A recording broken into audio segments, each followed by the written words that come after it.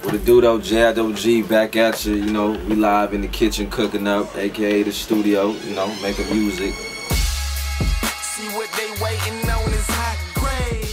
Working on that high grade too, making sure everything comes out great.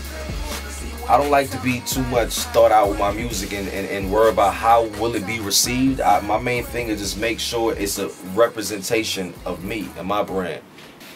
I get beats, it touch my soul. It speak to me, I speak right back to it, record it, and you know, on to the next one. Just make music organically. Once I found music, all the emotions that was bottled in, I was able to put out, and it feels so therapeutic for me and as a person, you know what I'm saying? That keeps me motivated.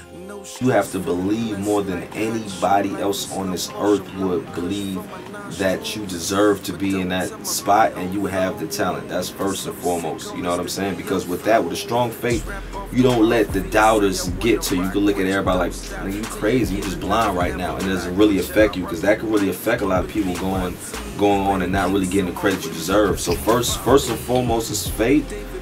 Second, after that, you have to get your money up. You have to invest in yourself. This is the music business, and this type of business, before you receive any kickback as far as getting money from music, you will have to invest so much in your brand before you receive any dollars. So you have to make sure you love this shit to the point where it be times that you're debating studio time or something to eat. And third of all, don't expect no handouts. Don't expect no handouts. Bust your ass and motherfucking pay your dues, because don't nobody owe you shit. Only thing promised is that one day you're gonna die. Don't set yourself up for failure, you know what I'm saying? Believe in yourself, invest in yourself. Don't expect no handouts, and in due time everything should fall in place. A key part of my brand was that, you know, I was able to start in the streets of this underground radio and things like that. And you know, when I dropped my mixtape, you know what I'm saying, I pressed up hard copies. Like, I was going hood to hood, you know what I'm saying? Like, I grind for mine. Like, I don't expect no handouts, you know what I'm saying? Like, I put in work, you know what I'm saying? Whether it's college here, is a college, a corner store, a hood, a trap, like, I put in that work. I don't have no street team. I love paying my dues, so I got no problem pressing my shit up, bagging my shit up, hitting the hood. Yeah, this Jigg, this my shit, here you go. Respect is so important, because respect is priceless. You know what I'm saying? You can pay to get known. You can backdoor getting famous. So fame is acquirable. It's not that hard to acquire if you stumble upon the right connects.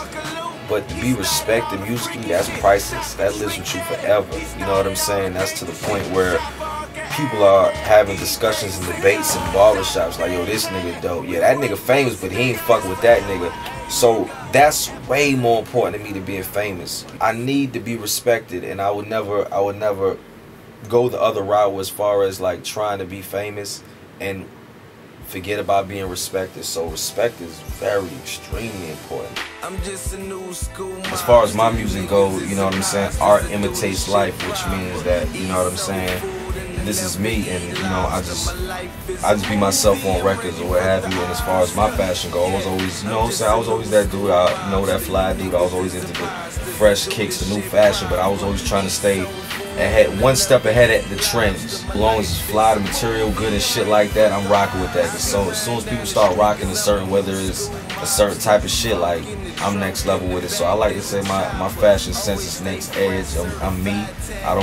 I'm not the type of person that let the, you know what I'm saying, let the stove dress me. You know, I dress myself. With me and 8ix9ine, you know, I'm a big fan of the brand. It's my type of vibe, you know what I'm saying? It's that nice, fresh, street appeal. A lot of times their clothing has like little images and sayings on it that mean a lot. It represents, you know, the next edge type of thing. So it fits me very well. So shouts out to 8ix9ine. They on their grind, they doing their thing. One of my favorite clothing lines, you know what I'm saying? G shit. I never take for granted the genuine support I get. Never take for granted the genuine people want to see me win. And I just focus on the positive. Just focus on putting out amazing music. You know what I'm saying? High grade 2 on the motherfucking way though. Yeah.